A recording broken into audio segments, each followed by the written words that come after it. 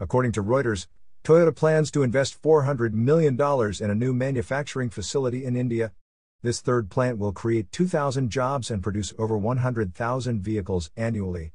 The expansion is Toyota's first in over a decade and will increase the company's overall capacity to 410,000 units per year.